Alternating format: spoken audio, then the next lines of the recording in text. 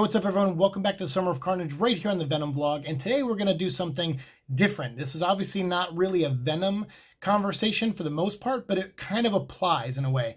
So as you know, because we talked about it on the live stream the other day, so if you missed it, that's also why I wanted to cover this news in a separate, smaller video that's more concise because of the content we're going to talk about. But this is going to be more of a learning video in a way, where I'm going to try to explain to you kind of the pre-production process and kind of go through a checklist that I have a couple sources here for. We have, the ultimate pre-production checklist here, and I have that from Studio Binder's website. They have a software that helps you organize all your scripts and everything like that. So a little shout out to them, I guess. So I'll put all the links for this down below. And also in the live video, we did the 9 stages of pre-production. But in that video, I think I put a link in that description box. So if you want that one, go check out our live video where we go through those 9 steps of pre-production based off of like an article from the New York Film Academy. So it's like a student resources paper that someone posted, Jack Picone posted online. But we talked about that in my other video. So just to make this video a little different, we're going to talk about this one from Studio Binder. But before we get into that, I do want to mention, obviously, the big news that came the other day, which was that Venom 2 started production, which means it is filming right now in London. And they posted an image right here. Tom Hardy posted this image of him in the makeup chair. I believe that woman who's with him, and I'm blanking on her name right now, but she also did makeup and worked with Tom in the first movie. And I think she's worked up with Tom on other stuff as well. And so that image went up, and then Tom deleted it. And most people were, and I think that's part of the strategy. I think because sometimes Tom does that. He posts things and he deletes them, and then it causes a bunch of websites to go, wait, what's he doing? What's he talking about? What's going on? And I think that's kind of the intention of that, obviously, because ultimately the picture still got out there. It's no longer on his Instagram, but it's still out there circulating, and people are talking about it. It's here in my video. So obviously, job well done. It's part of the marketing strategy, and that's kind of how Tom did in the first movie too. He did some of that as well. So that's cool, whether it's intentional or not. Whether he accidentally, posted it and got told to take it down on for real, like if that happened, either way, it was effective and it worked. So that image shows that we are now in production, which means they're filming. So back earlier this year, I think it was Ricky and a couple other people started posting Venom's going to film in Atlanta in November. And I got a little upset by that because I was like, who told you? Like, where? I see no news articles about this. And Ricky was really cool, and he wrote me and said, actually, Atlanta Filming, who's a guy you used in season 1, he now, he posted that this is a possibility. And Atlanta Filming, as I mentioned in season 1, he always says, don't use me as a source. I just say what I hear. Sometimes that information changes, or it's not true. So I was like, all right, well, that's great that he said it, because he was right about a lot of things in the first movie. But like Carlton Drake, like we got some of the character names, and Reese, like we got all those character names from him. And that was at least my source. I don't know if other people had other sources, but I saw him posted. So he actually changed his Twitter account to private. And luckily, if you follow him, you have to request, and he'll allow it.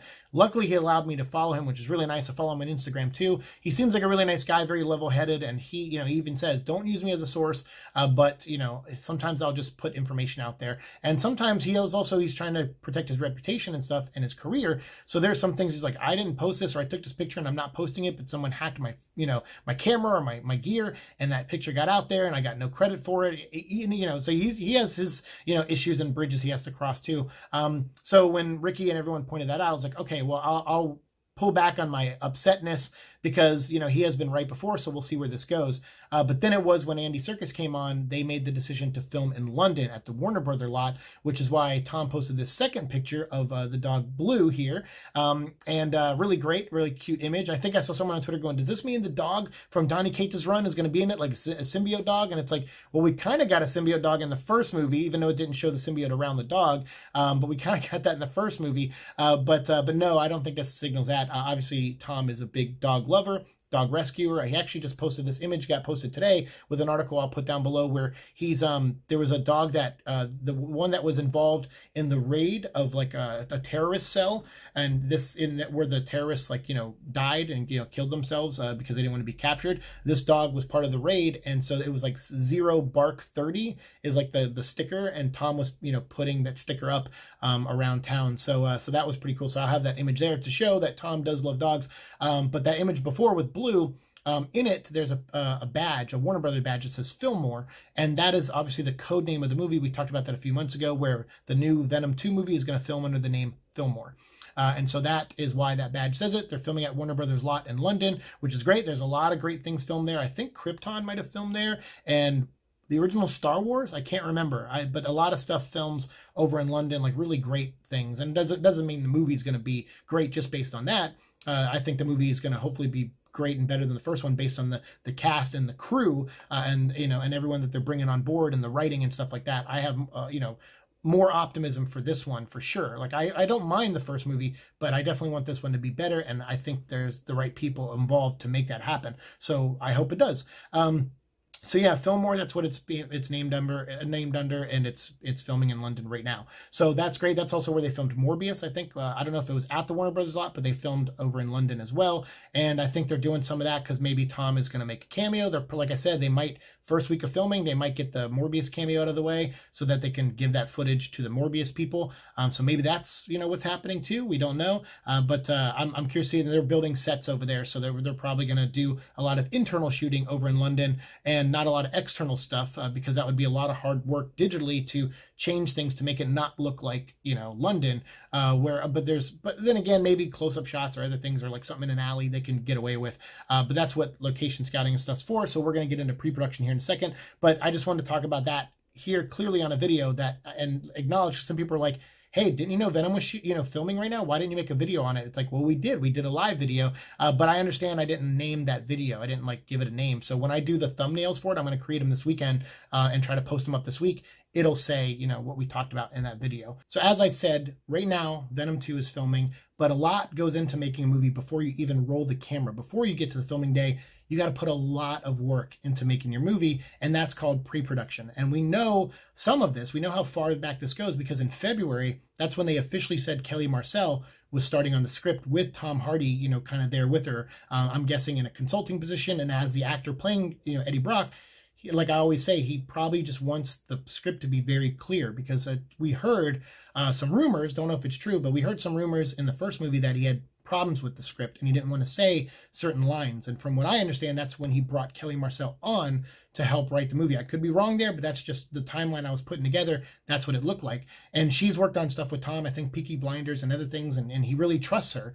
And so, and he liked what she brought to the table. So for the sequel, they took off the other 2 or 3 writers and they removed them completely. And as of right now, she is the only writer of this film. And I think that could only help the movie by having that one clear voice and with Tom, overlooking it. And then Andy coming in and bringing his visual flair to it and working with the actors to get strong performances. I think this is a good combination. That's just my opinion, obviously. But they started in February where she was writing the script. And even at that point, there are people, when they get the script or get pages of it, that are drawing things even before they see the script sometimes, depending on how fast they got to, move things along. Obviously, they wanted this sequel to come out because the first one was so successful. Tom went and filmed an Ebenezer Scrooge movie, and Andy Serkis is in that, and I think that's probably where the 2 of them connected and probably how, in some way, and besides his talent, obviously, that Andy got on the short list for directors to be for Venom 2, and probably how he beat out everyone else because Tom showed his support for him before it was officially announced, and he had to delete that too. So that was, really great. So they have a working relationship. They already work together, and so I'm excited to see them work together here. But so back in February, we had the script going. And then they probably, I don't know how long they spent on the script. I don't know if it was months or they're still making tweaks on it. I'm sure that's what happens. Kelly's probably even on set, tweaking things from time to time as they film. That's always going to be the case. And actors will bring things to the table and the director will bring things. They'll do table reads. So we're going to get into all the pre-production stuff. But so from February kind of till a couple days ago, in some manner, they were in pre-production. But the real pre-production stages probably took place over the past couple months, even though I would say they probably officially began almost right when the first movie came out and they made all that money. They were probably like, let's get going. But they have artists working on stuff, people drawing. The main thing you want to do is you want to lock your shooting script. So Kelly Marcel did a first draft, and I'm sure she did many drafts after, because that's the thing with movies is you get notes from the studio, you get notes from the actors, you get notes from, different people who are working on the film and have a say in it, and and based off things that if investors are getting involved, they'll be like, all right, we want to play it safe in this regard because we have this investor involved, and things change all the time. It's hard work. When you write a movie, you don't just write a movie, you write a movie 1,000 times almost before the movie finally comes out. And then even when you make a film, they always say you make a movie 3 times, one movie 3 times. in the script phase, and then when you film it, and then when you edit it. It's almost sometimes 3 different movies, and a lot of people try to get it close to that original vision, but obviously then the director comes in and then the editors work together and they bounce ideas off each other. So a movie gets made 3 times is a saying they say in Hollywood. And so locking a shooting script is important. Once you have that, you're like, okay, we can start doing these other things. We need to finalize the budget. What's the budget of the movie going to be? So that's where they go out and they get investors. They go and talk to people and say, hey, are you invested in the first film? What about this one? I think that company Tencent, who was, did like, I think Transformers, like release in China. They did the Venom release in China. They do video games and mobile games and stuff. I think they're getting in some hot water right now with some fans with like, I don't know if it was Call of Duty or something else like mobile. There was like something, but that's like, in that fandom, like they're kind of going after Tencent a little bit. But that company might get involved. So who knows, who knows what investors they'll get and how much money they can bring to the table. Cause that's what it is. It's not like Sony goes, all right, our budget's 100 and like the last movie was 90 to $100 million. I hope this one doesn't go up too much. I hope it just goes to like 125 or something. I don't want it to go to like 150 or double or go to 200 just because they made money the first time. I hope they're still rational about this. This one, they're probably going to increase it a little bit because it made money and because they want to do different things with it. And Andy Serkis might have a different way to create Venom than the first movie did. That could be more expensive or not. You don't know because you got to start getting your production heads in there too. So finalizing the budget, that's a big thing based off of the script and based off what Sony's willing to, are able to come up with, because they'll be like, all right, we can pay this amount, but we're going to have to go and get other investors to give us 20 million here, 30 million here, and that'll get us to our, $125 million budget. And then we'll try to get some other investors to help us with the marketing of it or whatever. So, that's kind of what finalizing the budget is. Then starting your business, that's and again, I'm going down these key points here from Studio Binder. So these aren't like, these are accurate, but there's going to be some steps I miss or some things because every movie is different. There's different steps in different movies. Indie films are different. They may have fewer steps or not as much work in a particular step than a big budget movie will. So, keep that in mind as I'm going through these lists. Hiring key production heads. So that's the thing. You want like your, whatever your grip and lighting guy, the head of that department, you want to hire them, make sure they're really good based off work they've done either for you in the past or for other people. You want to go through and look at the art department. All right, who's really good at that? I want to find a strong head for that department. Sets and design and building and visual effects.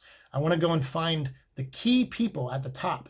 And then those people will then recommend and hire themselves the people that work under them. So like grip and lighting and best boy, they'll just go down and hire all the way down to someone will get, become a production coordinator, a production manager, and then they'll hire a production coordinator, and then that person will hire a PA or a couple PAs, and it just goes down the list like from there. So starting with the production heads is good, getting all your departments keyed up, and then you can start having conversations about tech scouting and stuff. So then after that, you break down the script, you go through it again, make any changes you need to, and you create the storyboards. And like I said, these aren't in order too. Sometimes things on bigger budget movies, they might have people drawing first, at least concept designs and things like that. And then, Kelly might see those and work on the script, or maybe say, I don't want to see any of that. I'll just work on the script my own, and you guys go do your drawings. Like it depends. It changes all the time. And every movie is different in some regard regarding these steps. But creating the storyboards is big. I have a friend who does storyboard artist. He was going to be the artist on the Black Cat Silver Sable movie before that went away. And I would have liked to seen him do that. Because I'm his friend, I want him to get work. But he works on a lot of other stuff too. He's doing a lot of cool movies. And I think a lot of them with Sony too, which is awesome.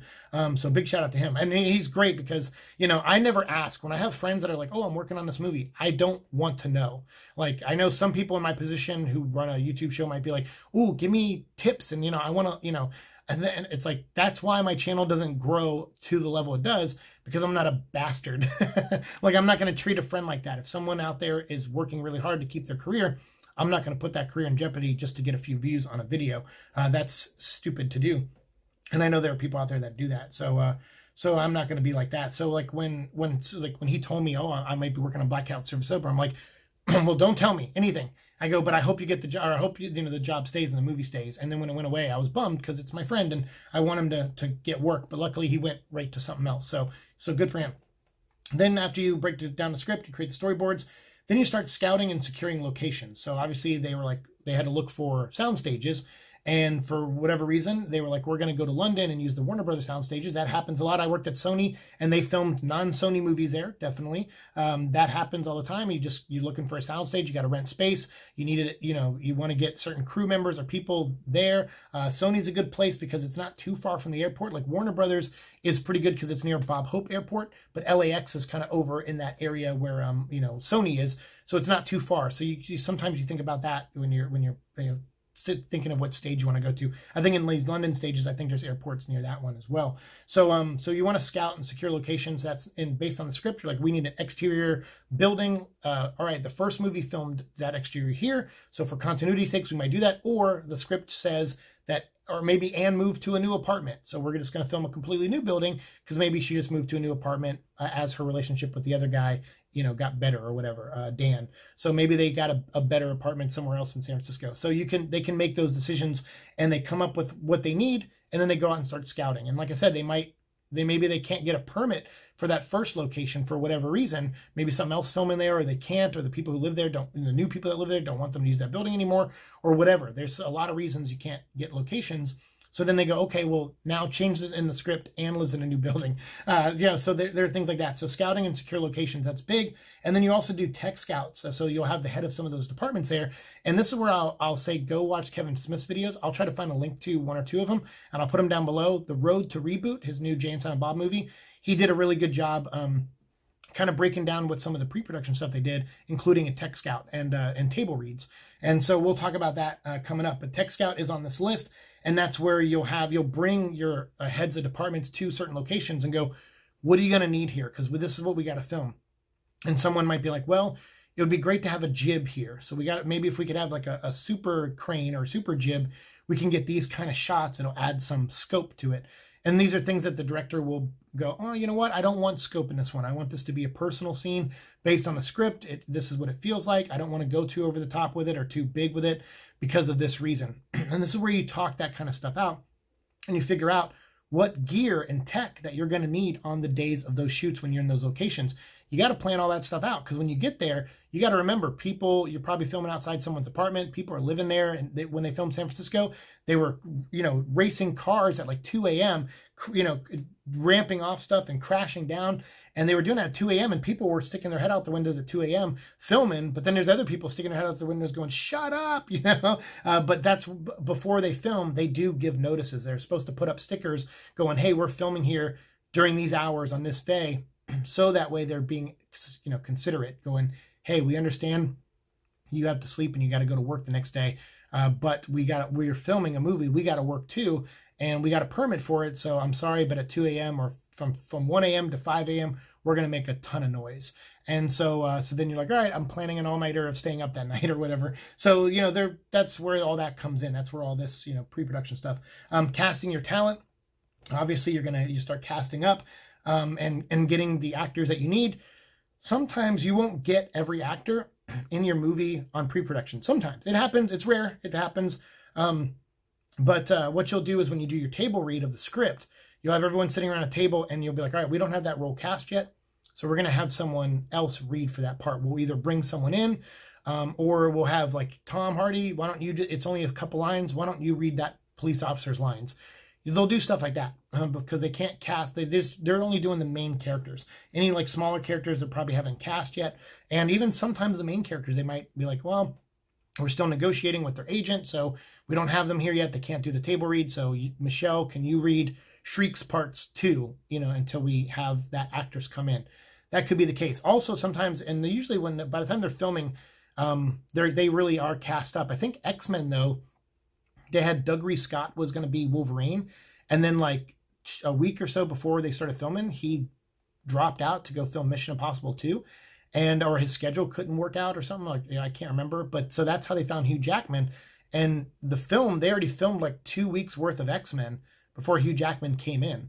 And that's why he even says, he goes, that's why I'm not ripped in the first movie, because I had no time to train. He's like, I was on Broadway, so I'm still kind of lean, but I'm not like ripped like I am with every other X-Men movie. And he goes, because I was cast like 2 weeks into them filming it. So sometimes that happens. And then what they'll do is they'll save any casting news because they want to optimize, press. They'll be like, all right, we cast everyone, but Black Panther came out. and it did really well. So now we can put an article that Sope Aluko is in our movie. She's in Black Panther, and we cast her in Venom. And some people are going to go, how'd they cast her? The movie finished filming 2 months ago. And it's like, they filmed all of her stuff, you know, like 4 or 5 months ago. They're just announcing it to ride that coattail of popularity that Black Panther has, to bring more attention to their movie and to stay in the spotlight. That's what marketing is all about. So that's why they don't always reveal everyone right up top. Rev up the art department. I talked about that already with the text and crewing up.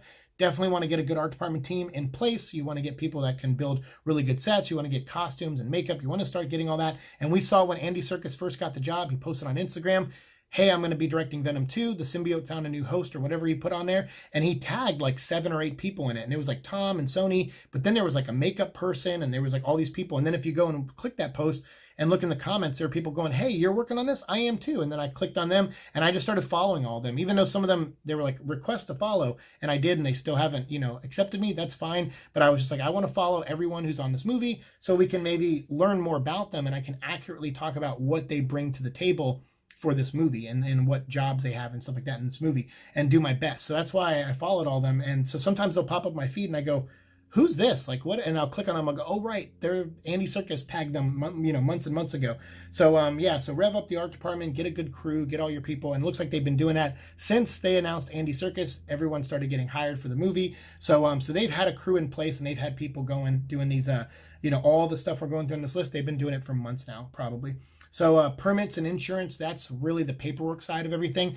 You're going to have to go, they have a whole team that like calls locations, you know, talks to officials in the government and mayors and everything like that. And they have to talk and get permits to film at certain locations if they're doing exterior shots. And then they got to explain, here's what we're going to do. We're going to bring in a crew of 30 or 40 people. So you have to know exactly what you're bringing, because there's no wiggle room there sometimes. And you're like, because if you screw up something, or you blow up a car that wasn't supposed to be blown up, then that causes problems. So that's why you have to go through all this red tape, all this paperwork, get these permits, get insurance, get all your actors insured in case they get hurt on the job, get your stunt people insured, you know, your background extra, you get everyone, you know, insured. You want to make sure everyone's safe. I think sometimes directors have to go through physicals, and because of the endurance sometimes it takes making a movie. There's all this stuff. I mean, everyone's safety is a concern. And you know, sadly, people do die making movies. I think there was a stunt woman that, one that died on a Resident Evil movie, and another that like lost her arm or something. And it's tragic. It's really tragic because, first of all, in my opinion, a Resident Evil movie shouldn't have a motorcycle chase scene in it at all. It should be filmed in a house, with like very safe, you know, props. You know, like if the ceiling's coming down to crush you, it should be like a foam ceiling that won't actually crush anybody. You know, like these are things that I think of when I think of Res Evil. I don't think of like giant motorcycle action scenes. I know those are in like the 5th and 6th games to some extent, but that's not how I would approach a movie. And I would never want to put a stunt person's life in harm's way, you know, to do a stupid stunt in a movie that I feel like shouldn't have one. But you know, that's my own personal taste and why I disagree with Sony taking an action route with the Res Evil franchise. But safety is a concern. Permits are a thing. You want to make sure that where you are filming, people in that area are going to know you're going to be there. They're going to know that you are doing a, you know, the motorcycle chase scene from the first Venom movie, which again, I kind of railed against that too. But I know Tom likes motorcycles, and it was a really well done scene, and luckily no one got hurt. But still, I'm like, it's Venom. I personally wouldn't have put the money into a chase scene like that.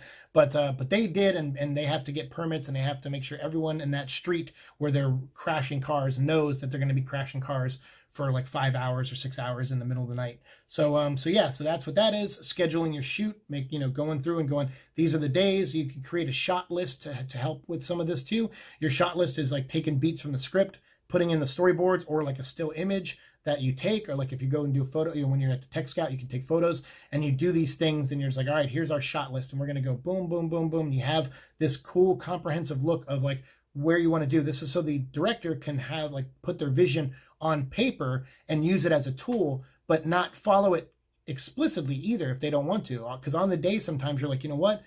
I just came up with a great idea. And then you'll use that as your foundation, your shot list, and then you'll tweak it or, you know, work it as long as you have the tech to do it and you're not you know, you're not pushing anyone to do a job they weren't intending to do that day either. You got to be very cautious and safe about that. And like I said, when crewing up, like, because they mentioned that on here, that's when you hire the department heads, and then a lot of them will crew up. But you know, sometimes, because it's weird, it's not like Andy Serkis picks everyone that works on this movie. He might have a say in like who his cinematographer is, or he might have a say in like who the composer is, or something like that, or obviously who's cast in the movie. He'll have a say in everything, but in a lot of things, but like he's not gonna, you know, hire the PAs. He's not going to hire craft service probably, unless he worked on a movie where the craft service was amazing and he's like, you know what, I want them back, try to get them, you know, or whatever. But that's a personal thing, but typically that's not what's going to happen. So crewing up, creating your shot list, tech scouts we talked about, and gearing up. That's when you go, all right, this is the gear that we're going to need. After our tech scout, after we did all that, we're going to need jibs, we're going to need drones to do this shot, we're going to need whatever, we're going to need camera mounts because we're going to be filming inside of a car, so we're going to need this kind of camera mount because Andy Serkis wants a shot inside the car, but we also need a camera mount on the outside of the car shooting through the window, so that way, you know, we can get that perspective as well or whatever. And we need a camera looking in the back seat.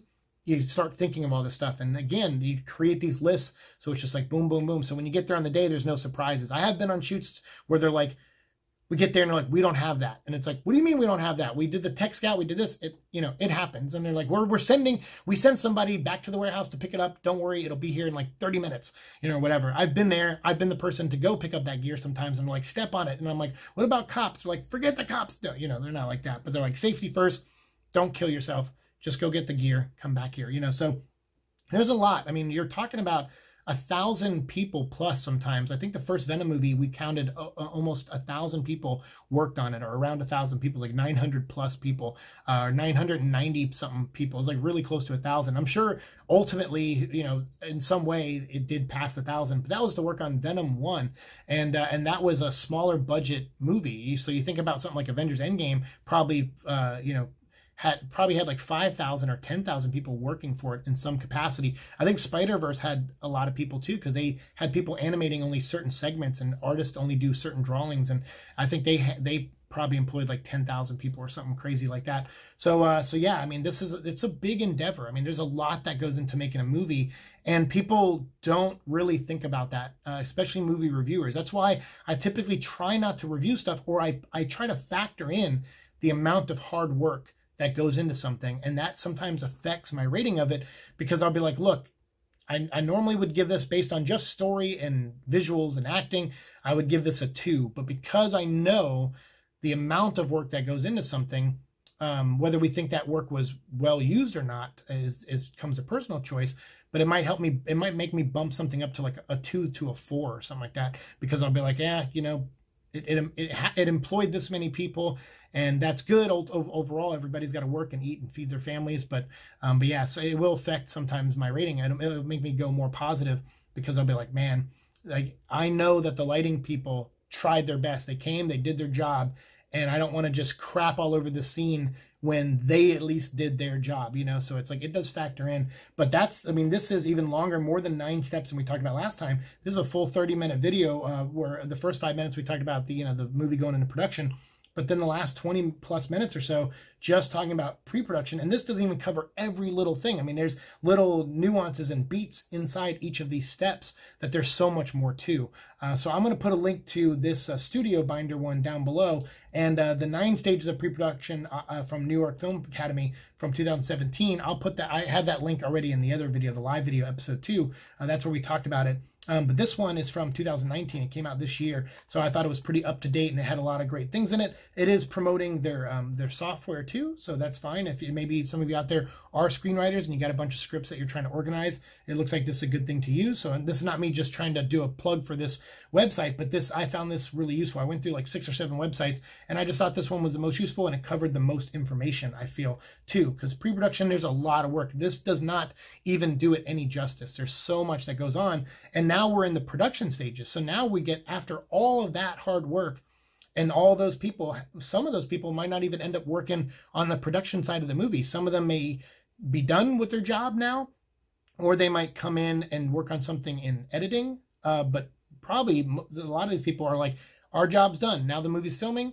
and I'm done with storyboards. I'm done, with this. We're done casting. We're done, whatever. Like casting still goes through the movie because they'll get like background extras and things like that. So they'll still have work to do to an extent. But like they don't, and hopefully they got all their permits. I've been on shoots though where we're like on the way to film somewhere, and we're like, wait, we didn't get permission to film there, and I'm like calling people at Disney going, hey, we need to be at the luau, in the 2 hours we're going to be there. Any chance you can get us clearance? I know it's last minute. We were supposed to call yesterday or 2 days ago. It's like, I've been there, I totally have been there where someone on the crew is just, like a coordinator or manager has too much on their mind and they overlook something little.